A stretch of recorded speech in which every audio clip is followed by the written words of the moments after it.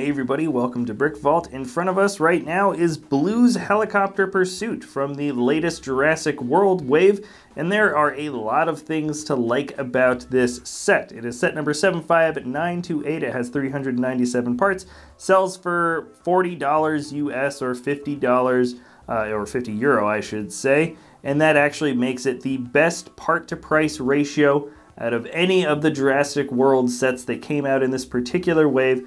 But this wave was a bit more expensive than the average one, so this is about an averagely priced set. There are plenty of things to like about this set though, so I'm going to go through it basically from the parts that I like the most to the parts that I like the least, I guess. And normally I'm going to start off with the minifigs, but there's something so special about this helicopter that I've got to get into the main bit of the build right here, right now, right in the beginning. And I just did a quick brick set search for the keyword helicopter, and guess how many helicopters, or at least helicopter sets, showed up when I searched for that within the Brickset website.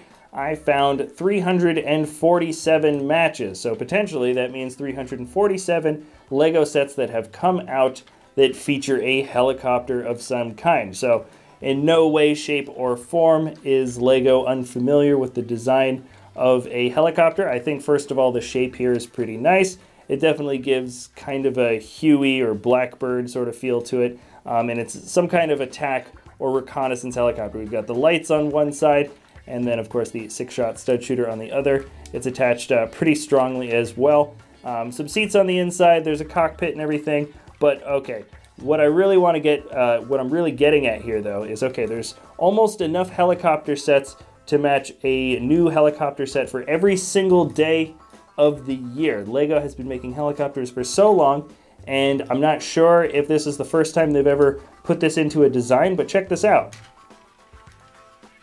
Why has this not been a thing before? It's such a good idea. It's just a little gear at the bottom.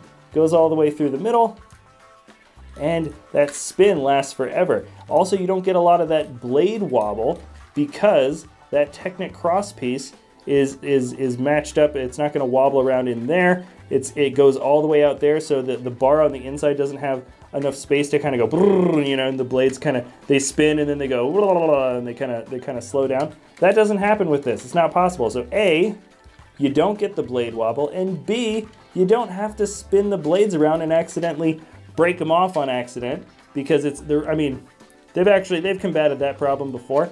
And I mean, you can still spin the blades at the top, that's fine. But I mean, if you're swooshing this around and you're going like this, you can kind of just keep the thing going if you want. That's so cool. That's such a good design, and I can't believe I've never seen this before. If you've seen this type of build within a Lego helicopter set at some other point, please let me know in the comment section below, because this is the first time I've seen it, and it absolutely blew my mind. It really is a step ahead, I think, compared to any of the other helicopter designs that we've ever seen before it, and I hope Lego implements this with more helicopter designs in the future. Alright, though, there are definitely some more details to see a little bit closer that I think are worth taking a look at. I do like this little arch that goes over there.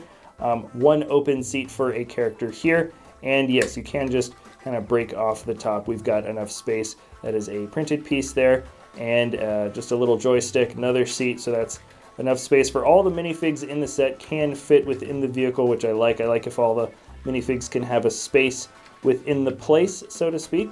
The back has sort of a double jointed little piece here for the hook that's going to grab onto the cage that has Blue in there. And this also, it clips on, and inside is an egg as well as a tranquilizer dart. So that actually can kind of clip on, and it can move around a little bit, but it's kind of meant to stay there as sort of a cargo container that you can attach or detach from the back of the ship. There is another little side propeller. Spins around, sure, there's a couple of little bits of sticker detailing. Not too much, in fact, very, very little. And it's not very distracting or really that noticeable. Anyways, 10 times out of 10 though, I'm just going to be constantly playing with this, and I'm going to be questioning why on earth have we never seen this kind of build before. It really is such a good design. And alright, the last thing I want to show you is, of course, it does have the 6-shot stud shooter on this side. I want you to see that you can, of course, work it. Let's see if I can hit Blue. These are tranquilizer shots. Wow, not that accurate. There you go, I got one to flip off his tail. And, right, so you lose all those shots, and the set does come with a bunch of extras because that is just an inevitability. Alrighty, now let's jump into the minifigs, and we're gonna start off with Blue. That's right, I'm calling him a minifig. They didn't call him a Velociraptor, they didn't say Dilophosaurus, they didn't say Pteranodon. They said Blue because he is, you know, he's sort of a character. He's his friend, right? So Blue should be considered a minifigure. At least I'm going to call him that for now. Awesome Velociraptor mold. Just like the rest of these guys, you can take off the legs. You can take off the arms. You can take off the head. Just fits in there with a little pin piece, and it comes with that little snap, right? It's a satisfying little snap that you can make with this guy, but really what makes him unique is the, you know, his body's molded in sand green. We have the dark tan and this special printing that goes all along the tail, all along the body. It matches up really, really well. I think this is my favorite little bit of squiggly printing there. And the red and yellow eye is juxtaposed really nicely with that dark blue.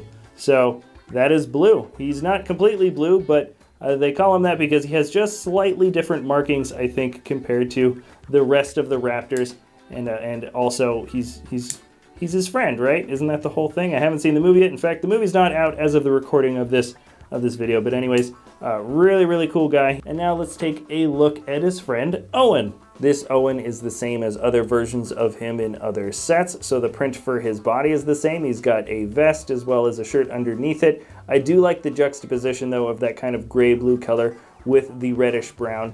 The print that goes onto his pants is nice with the belt and that extra little satchel for his pocket. And the only thing that really makes him different are the accessories that come with him. So he has sort of a Santa Claus satchel on his back that can hold an entire egg if you want, and his accessory is a crossbow stud shooter. So that's kind of interesting. I didn't know he was going to be having a weapon like that, but it looks like Owen is going to be rocking a crossbow in this movie, and it's also the only one that doesn't have any type of tranquilizing stud. That actually looks like a metal something. It looks like something metallic, something that could actually maybe do a little bit more damage than a tranquilizer dart. Sorry, my mistake. Blue is not actually exclusive to this set, but let's check out Wheatley, who also isn't exclusive to the set. I'm not entirely sure who this character is supposed to be, but he's got what looks like sort of a tracker's kind of print. He has what looks like tranquilizer darts that are on a side satchel or something that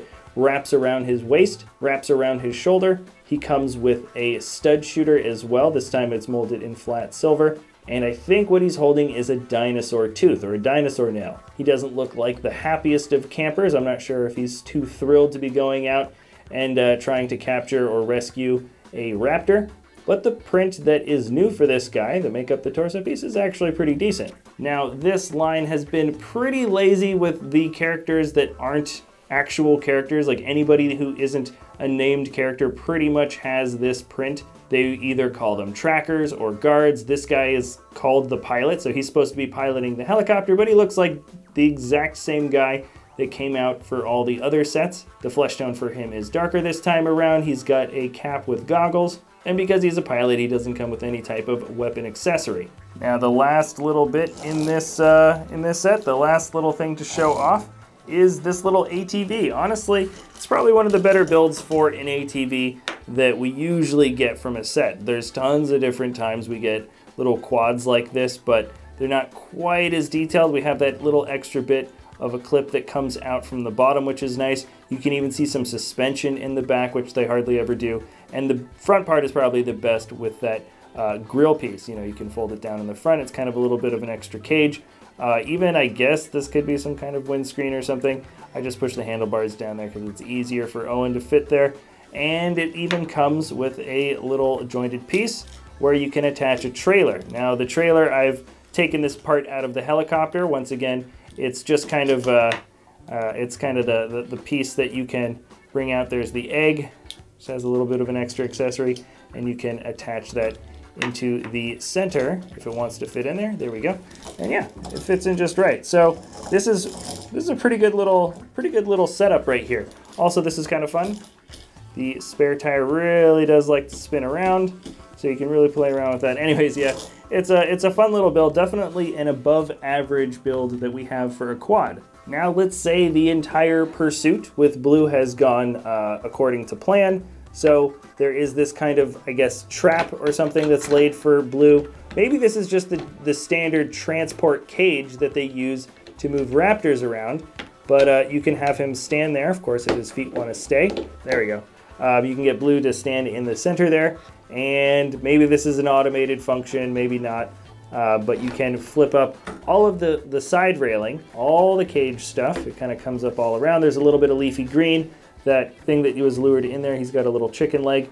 And if you can manage it, let's see if this will hook onto itself. Not too difficult. There we go. And the helicopter takes off. It's a pretty solid bit of building that has Blue hooked on there. I kind of like the fact that we don't have that string hook that lowers down to the bottom, just because it's really hard to it's kind of annoying almost to be winding that thing back up and down. This is a much easier function to actually hook on, because this has got a little bit more tension, so when you take the hook out, it's not going to be wobbling around anywhere, and you can just very easily thread it through the loop, and no problems at all. So in conclusion, this set has a lot going for it. First of all, it's the only really well-priced set, I would say, that came from this wave. The other ones, I can understand why they're above average in terms of regular part-to-price ratio, but this is the one that is by far the most reasonable. And let's see, what else is good about the set? The fact that the helicopter can have the blades spinning from underneath is wonderful.